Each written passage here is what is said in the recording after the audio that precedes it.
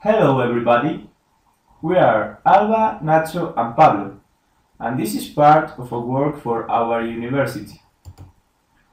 We are studying geomatic and topographic engineer in Leon's University, and this work concerns particularly to our remote sensing subject.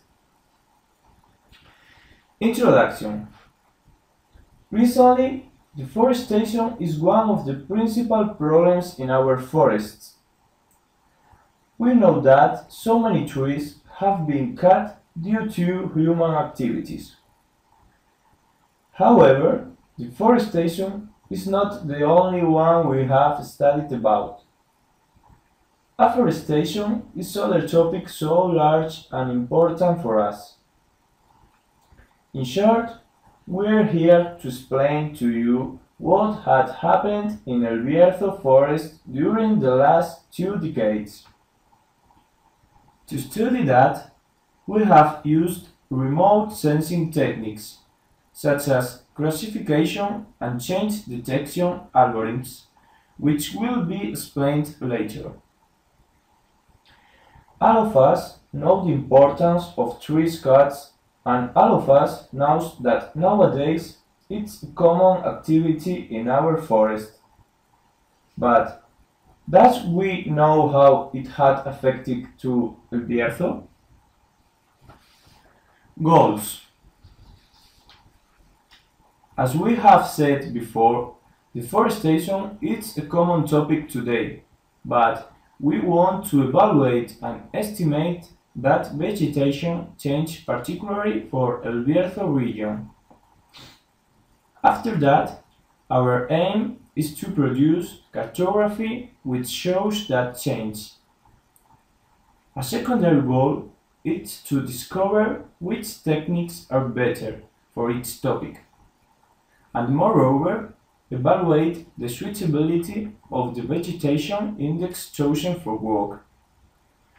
Material and methods. Study area. We have focused our work in El Bierzo.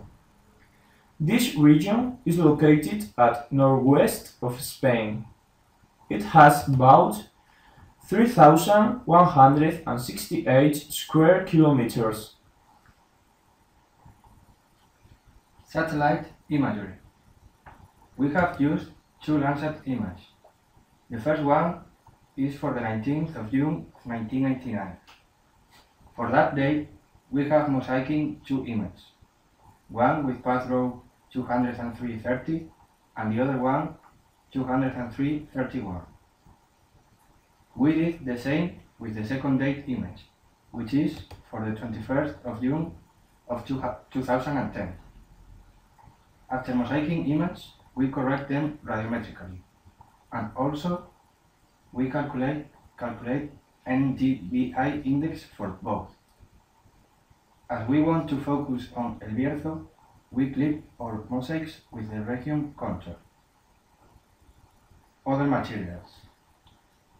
We have also used Corine Land Cover and orthophotographs to locate our training areas.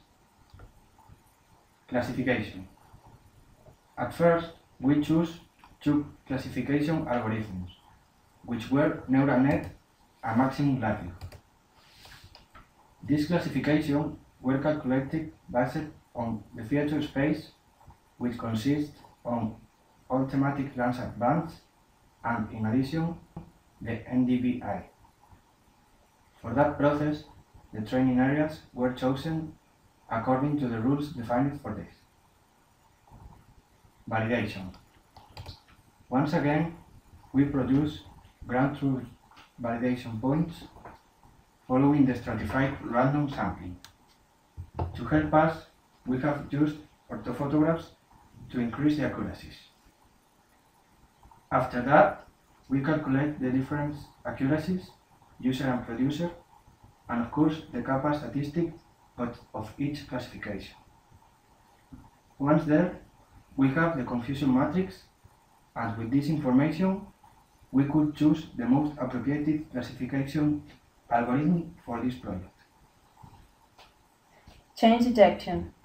We choose as change detection algorithm post-classification one. It works subtracting information from one image to the other. The next step was validate the change detection. And so, we got again the different accuracies and kappas. Results and discussion. Now, we can see the results. They consist on two thematic maps. The first one contains information only about change and no change about deforestation. To interpret that map, we add a legend explaining the color's meaning. As we can see, the red color exemplifies deforestation change. The second map is similar to the first one, but in this case, it's more complete. Due to the fact that we can see the kind of change, I mean, we are able to know into which class are now the pixels classified. Finally, we attach two charts with the different values corresponding to affect areas by change. On the first one, we can see zones which were forest on 1989 and on 2010 they aren't. On the second one, we can appreciate just the opposites. Areas which weren't forest on 1988 and on 2010 they are. Conclusions. To sum up, we have obtained a little decrease of the forest cover throughout the study area. From our point of view, that changes are logical due to several causes which are going to be explained. The principal reason of that decrease are fires. Both indoors or not, are highly dangerous for our forest. The second reason is infrastructure boom, which includes new roads or city growing. Bierzo wines have increased their prestige and so their binder size. On the other hand, Castilla y León administration has run different afforestation plans which make that this lag slow down.